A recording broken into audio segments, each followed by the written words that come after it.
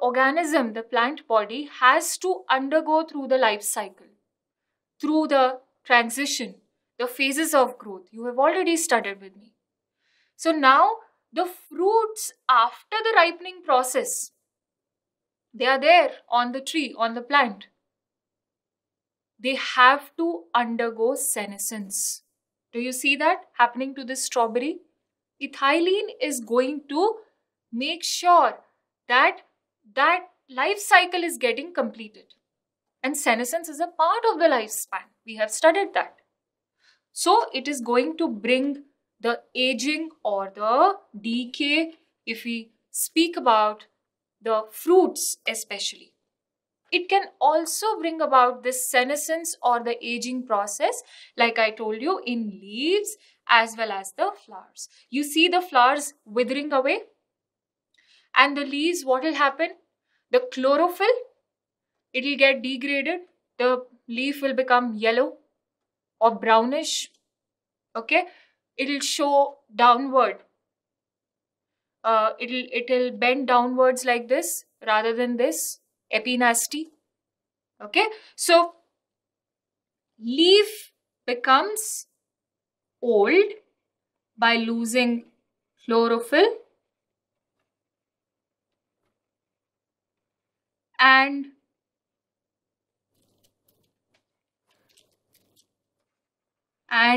bending downwards.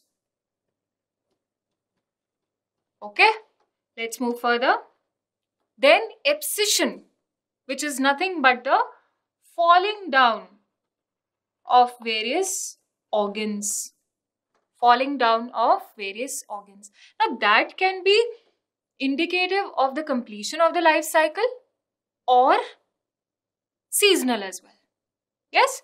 So yellowing of leaves, falling of flowers, that is all abscission. You can see a fruit is falling down after it is completely ripened and is ready for consumption. So that is abscission. It is just a part of the life cycle. Now children, this property of abscission, this effect of abscission by ethylene is used agriculturally, in the agriculture by the growers, to bring about thinning. What is thinning? I'm going to tell you. So what happens is, let's say a tree starts giving out fruits and flowers. It is in the reproductive stage. Now we want more and more fruits and flowers to come. More the flowers, more the fruits. So for that, the tree or the plant needs space. There's only a particular load of fruits that plant can bear. We don't want a lot of competition to happen for the resources on that particular plant, because that plant is getting the water, is getting the light, it is taking nutrients from the soil, right?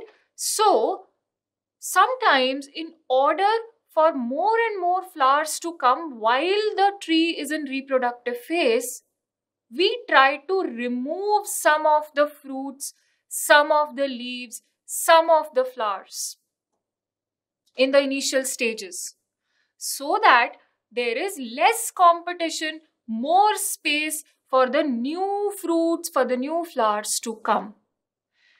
And this is called as thinning process. Thinning process.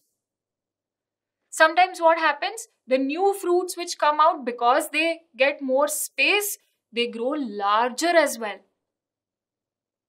Okay, have a look at this beautiful example.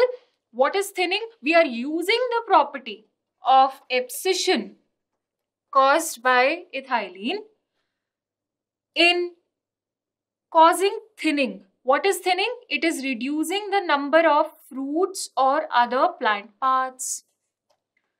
What is the agricultural use? It causes new fruits to come. It is done in apple, cotton. These are the examples of thinning if you want to note down. Cherry and walnuts. Also light. Cotton is so useful for us commercially, right? So apple, cotton, cherry and walnut. And in the figure you can see very clearly that here smaller apples are there. But after thinning, the apples get more space. They don't have to compete for the resources. So we see a slightly bigger apple here.